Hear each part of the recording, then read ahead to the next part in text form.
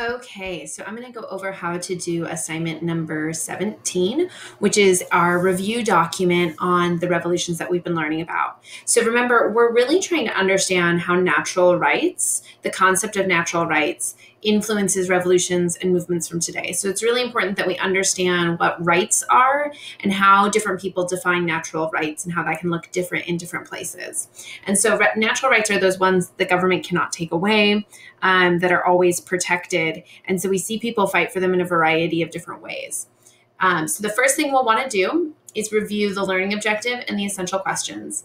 And then as you scroll down, there'll be white boxes for you to be able to write your answers in. So the stuff you need to know, remember, this is a review study guide document.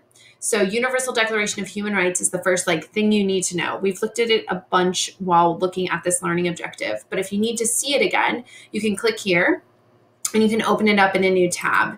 And so it's going to ask you, what was it? So what was the Universal Declaration of Human Rights and why was it made? What was it in reaction to? What caused the United Nations to create the Universal Declaration of Human Rights?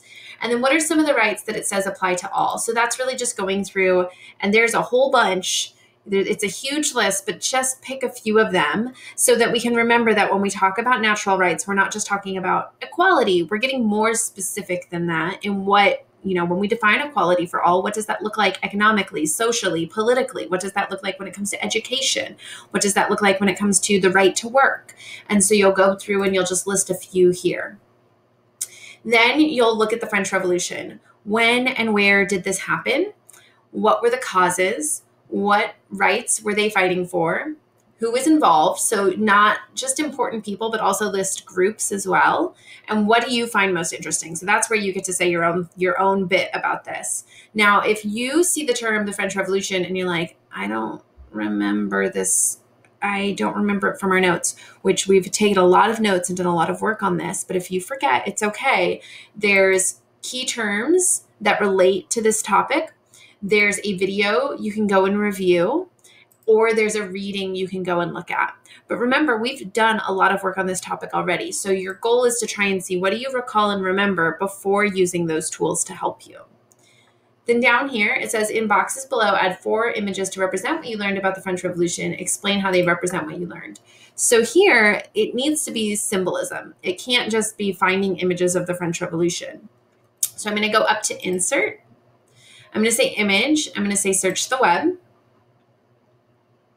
And when I think of the French Revolution, one of the first things I think about is the Women's March over bread prices. So I'm going to search for bread. I'm going to insert a picture of bread. There's a fancy looking roll of bread. I'll say insert. It's nice. It resized it how I want. Bread represents, let me make sure I spelled correctly. Bread represents the Women's March on, I'm doing all sorts of typos, but I'll go back and fix it. Versailles.